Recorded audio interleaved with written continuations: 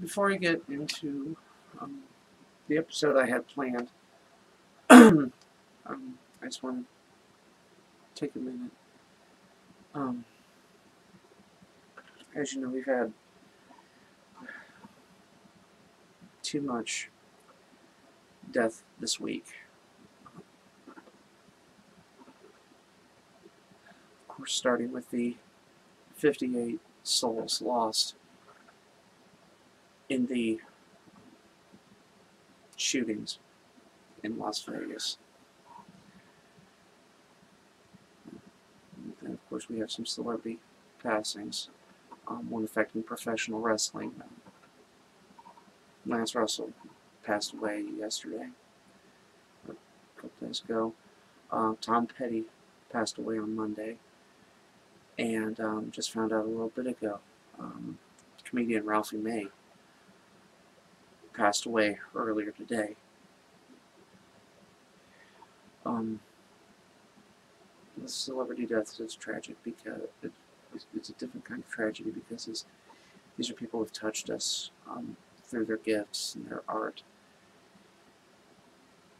and of course, we feel for their families.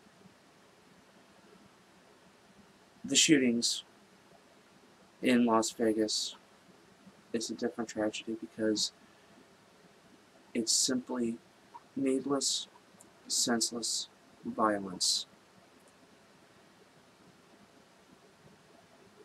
Whether terrorism, whether revenge, or simply someone waking up one day and deciding that they are going to take as much life as possible. We have to acknowledge the fact that these people are not a stance. These people are not a fuel for whatever political stance the rest of us have. These were human beings. These were somebody's mothers and fathers, someone's brothers and sisters, someone's sons and daughters. These people made an impact in the lives around them, and to use them to further our own causes is simply wrong.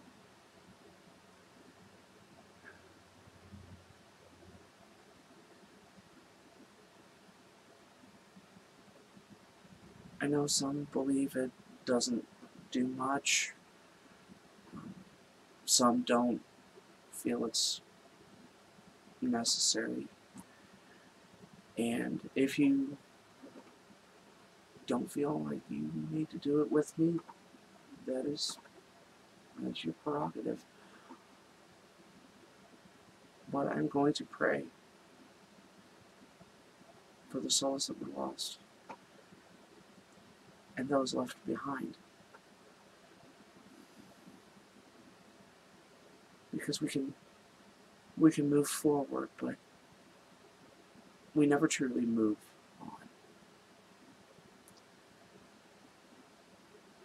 Lord, grant them eternal rest, and let perpetual light shine upon them.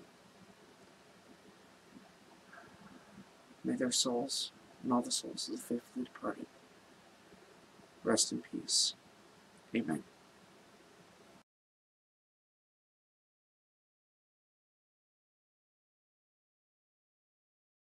Are you ready for war? Hello everyone, welcome to this new episode of The Guido Goes Off. As always, wherever you are, whatever you're doing, thank you, of course, for watching. Hope you're getting ready for a great weekend. As you know, we got No Mercy coming up this weekend. I've got a lot to cover, so it's probably going to be pretty short, sweet, to the point. So let's get started. Well, ladies and gentlemen, of course, the biggest announcement coming out of WWE, and at least NXT this week, was the announcement that the NXT TakeOver, which will be the night before WWE Survivor Series. The theme is War Games, and the War Games match has been brought back. For those of you who are not aware of the concept of War Games, the way it was, this was actually a construct that Dusty Rhodes came up with after watching Mad Max Beyond Thunderdome. And forgive me, I'm going to do my really bad Dusty Rhodes impression. So he probably went to NWA management and said, now what we're going to do, we're going to put a couple of rings. We're going to put a couple of rings in the middle of the arena. Then we're going to put a cage. A cage to cover both of those rings. And then we're going to get two teams. Two teams that are going to come in one at a time. And it's going to be fun. It's going to be epic. It's going to be wonderful. Okay, sorry. But I'm thinking that's how he promoted it. But it's a great match. A great match concept. We haven't seen it since the year 2000. The last time it actually appeared on a Monday Nitro. Of course, WCW took over the concept, and we know that Triple H has wanted to do this for quite some time, and but Vince has been all humming and hawing on the main roster. So now they're going to do it in NXT, where he's like, okay, I can do whatever I want. I run NXT. For those of you who don't know, it hasn't really been announced as of yet, so spoilers. Sorry. Now normally War Games was 2 teams of 4. In this case, it's going to be 3 teams of 3. It will be Sanity versus, of course, the team of Eric Young, Alexander Wolf, and Killian Dane, versus the Undisputed Era, the team of Adam Cole, Bebe, Kyle O'Reilly, and Bobby Fish, versus the team of the Authors of Pain and Roderick Strong. Now, I don't know really how they're going to do it yet, whether or not they're just going to have like the cell on top of one ring, or if they're actually going to do the double cage over 2. It's really not, unfortunately, that much isn't really known as of yet. But for those of you unfamiliar with it, I'm sure you can see there's a War Games collection on the WWE Network. The way it usually works is, it used to be 2 teams of 4, but now I got 3 teams of 3. I guess one member of each team is going to start. And then at random intervals, another member of a team is going to come in. This is going to happen at various intervals. I think it was like 5 minutes when WCW did it.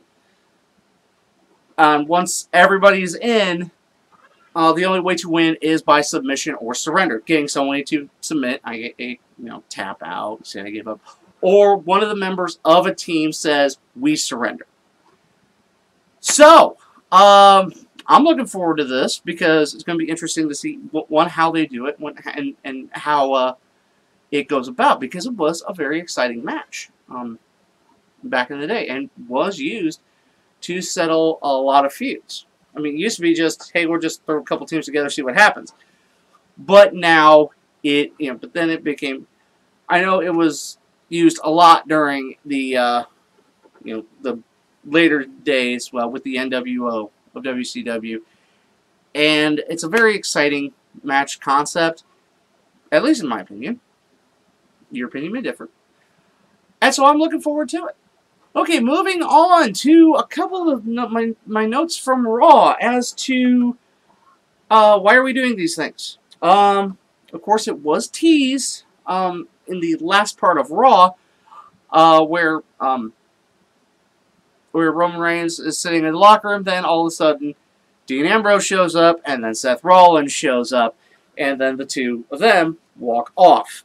As we know, earlier in the night, The Miz had defended the Intercontinental title against Roman Reigns, and Sheamus and Cesaro interfered, and then the 3 of them were doing the fists out Shield thing. So WWE is either teasing a Shield reunion, or they're going to do it outright.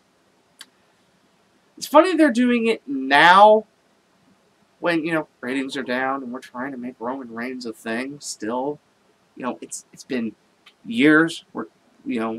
trying to do this various ways. Instead of making it more organic, we're going to force it on everyone.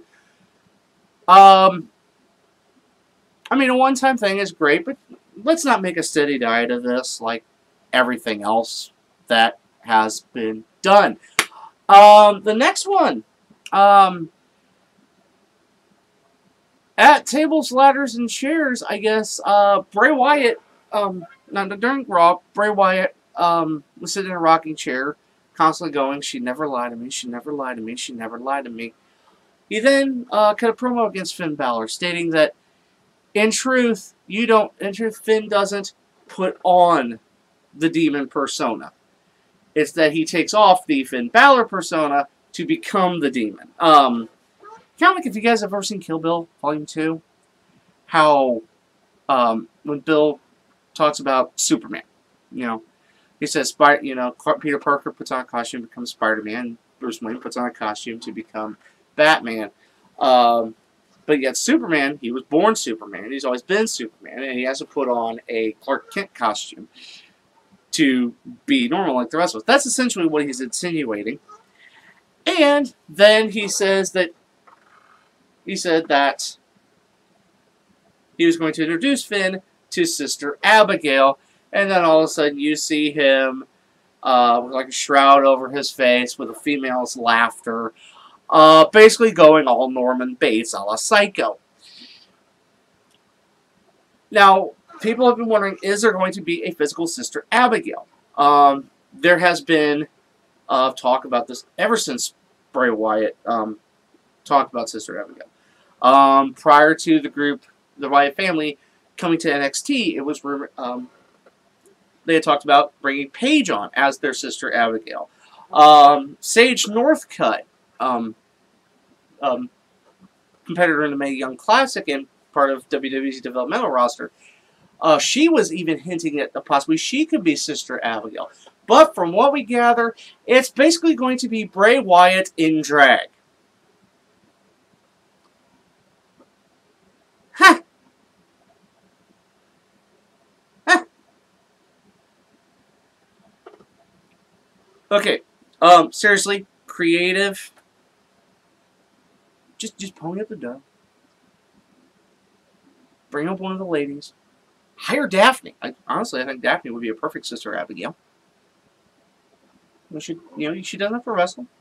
Just cut amazing promos. She's really good at that. But basically, putting Bray Wyatt in drag, again, it's just another. It's another one. These people have no clue what they're doing with Bray Wyatt. Never have, and probably never will. And two, I mean, seriously, you've got a crap ton of women that you could put as Sister Abigail, so do that. And above all, also try to make Bray Wyatt interesting, for God's sakes. Honestly, this should have died. This storyline should have died after No Mercy. I mean, seriously, Finn Balor beat him as the Demon. He beat him as Finn Balor. I mean, what else are you gonna do? To be honest, it's just. Speaking of the Performance Center, it is made official. Shayna Baszler, this week she reported to the Performance Center to begin her WWE training. As many of you know, Shayna Baszler was the runner-up in the Mae Young Classic, losing in the finals in a very, very good match to Kairi Sane. And she was very impressive. I mean, I was even impressed. Now, she has been a pro wrestler for 3 years, and her skills, were quite good. I mean, good Lord, the woman can put a rear naked choke out of nowhere, like the RKO. I'll say that's good. That's amazing. So Baszler has begun her training, and of course, the talk of whether or not the 4 Horsewomen are going to be coming and what they're going to do about that. As it's noted before, the Triple H and WWE talked about still being interested in signing Ronda Rousey, although she has not yet signed. So, going forward, who knows about that part. But, Shayna's there. Shayna's training. So hopefully we'll see Shayna on TV again fairly soon. Well, ladies and gentlemen, after a year of speculation and fear and humming and hawing, it has been confirmed. There will be a Season 4 of Lucha Underground. As we know right now, they're wrapping up Season 3. They just had Part 2 of Ultima Lucha Tres this Wednesday. For the record, if you haven't seen these matches, I highly suggest you do, because Lucha Underground is a great wrestling show. It's just a great show. That's all you need is a great show. But there was a lot of speculation as to whether or not Season 4 would happen. Talent had been trying to get a hold of people to see whether or not this was going to happen. There was even talent showing up at indie shows, deliberately violating their contracts just so that they could hear from somebody in management. But apparently that's all been put to rest as of now. There's one big thing, however. Apparently the budget has been cut. I don't know by how much and how much this will affect the quality of the show. And a lot of this is hard to tell. Literally everything we've been seeing, it's been in the can for a year. They have not filmed a single bit of Lucha Underground in over a year. And hopefully, we're gonna get back to this. I know there's some talent that has moved on. Johnny Mundo and Taya. I think Rey Mysterio has moved on as well. So it's going to be interesting what they do with the face. Of course, the situation with Sexy Star.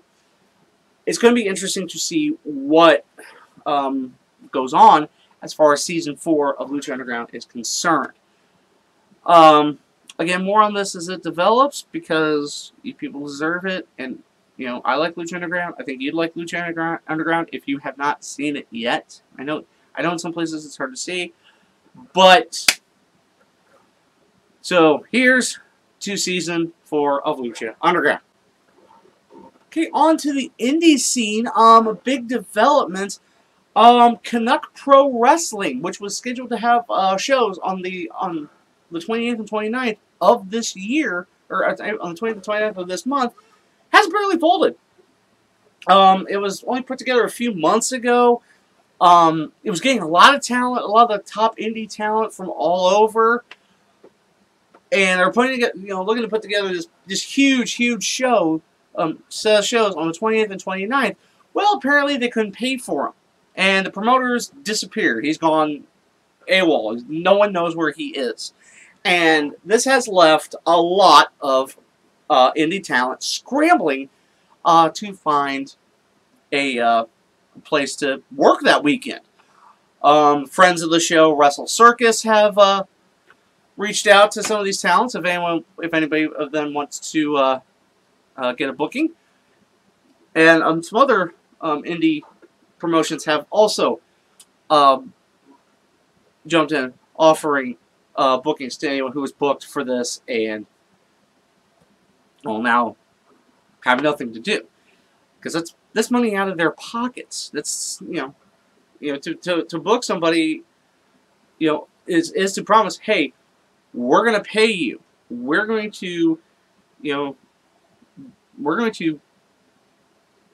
come to the show. We're going to pay you, and then just yoink, take the rug out from under everything. It's stupid, man. It's stupid, and I hope all these wrestlers that were booked for the show that they do find something else. Like I said, Wrestle Circus.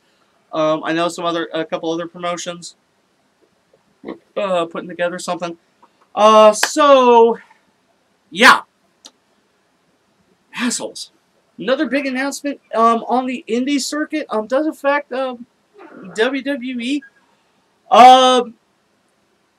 Very interesting. For the first time in 8 years, Candice Michelle will be wrestling. She is coming out of retirement. I think she said it's one more match. And it's for the Tommy Dreamer's House of Hardcore. She's coming out of retirement. I guess it's just one more match. For those of you who don't know, Candice essentially retired from professional wrestling in 2009. After her contract was not going to be renewed by WWE. She did do some more modeling. She did. I don't know if she got married, but I know she had a baby. And now she's just like, you know what? We're gonna wave the magic wand one more time and see if there's anything left in it. Wow, that got dirty real quick. I need to hire censors to go through my material. Since I just wrote notes. But anyway, it's great to hear this. Always fun to see a talent come back for one last go around. For the kind of like Glacier in the Honor Rumble. Yeah, Glacier. Yeah. Okay. Let me live my dream. But if you're in the area, go see it.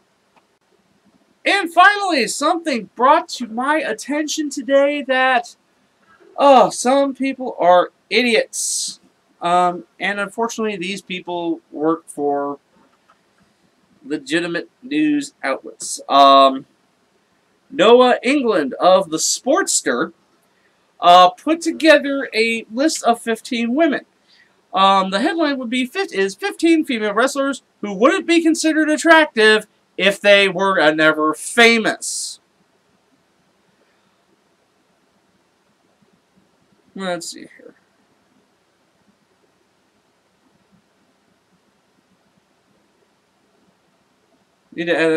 Basically, okay, basically, I'm not even. Yeah, I'm trying to figure out, basically, this guy put together a list of 15 women that basically he didn't find attractive that are in wrestling, and he thinks that they wouldn't be considered attractive if they were not in wrestling. Now it's interesting because his list mentions the wrestlers who had been the lady wrestlers who had been Playboy playmates. And now, while this list includes some of the likes of Jacqueline, Naomi's on this list, AJ Lee on the list, Becky Lynch, Sasha Banks, and ODB, a lot of women that that are considered attractive by people. I mean, I'm not saying every one of them, but it's my taste, and taste is subjective. Beauty is irrelevant. But this guy's using Playboy cover girls essentially as his standard of beauty, and I find it interesting that he uses that medium. It was actually pointed out to me by my good friend at Sebastian, that even while he uses the lady wrestlers who were in Playboy as his standard, China, whose 2 spreads in Playboy magazine were the 2 highest selling issues in Playboy's history, is on this list.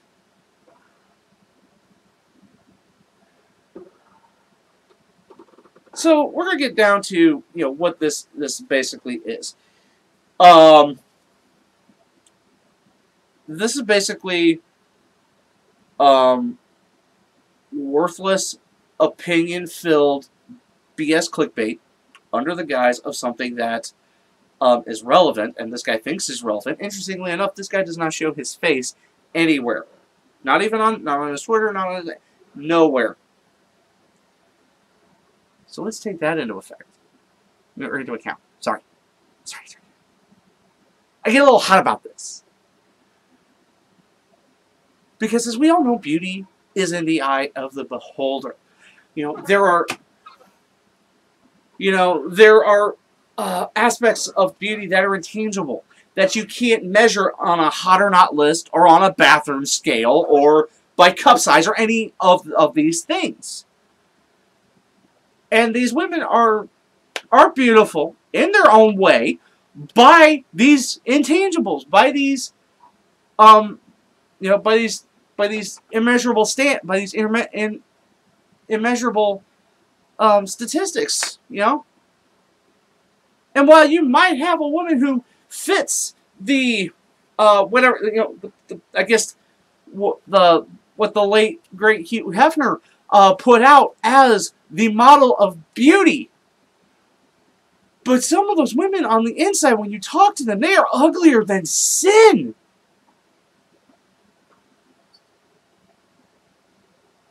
What I'm basically saying is, one, just because you don't have a shot with a woman, don't insult them.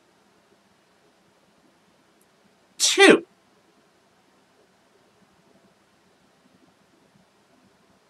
the business of wrestling has changed. Beauty is taking a physical beauty has taken a back seat to wrestling ability. And let me tell you something, there's a lot of women out there in the Indies, in TNA, or in Impact, in Lucha Underground, in WWE, in NXT, in Ring of Honor, that have both. So basically, to Noah England, who, if that is your real name,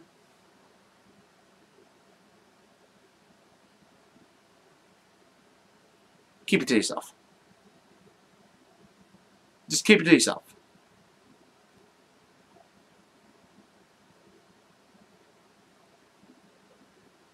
And for the record, he talked about how beautiful Kelly is. don't me straight on Kelly. We've been there. We've been there with Kelly. And she can just go away. And you too, sir. You can just go away. I've given you more attention than you deserve. Way more attention than you deserve. Well, that is going to do it for a very interesting edition of The Guido Goes Off. As always, folks, I thank you for watching, and I would love to hear your opinions on the topics I covered in this episode. As always, feel free to drop a line in the comment section below. And as always, you can talk to me via my social media, posted right here. And of course, like this video, share it with everyone.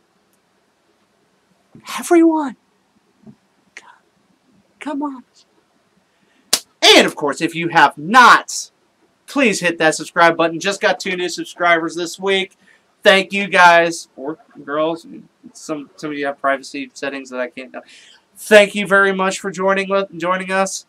And we look forward to entertaining you here. And by we, I mean me. There might be a cat or two. I'm not crazy. Maybe a little. But until next time, ladies and gentlemen. Oh, actually, next time will be pretty soon. As you might know, I had a fan poll come up, and we're going to do the show based off that one. So, until that time, I am the Guido, and for at least a little while, I think we're done here.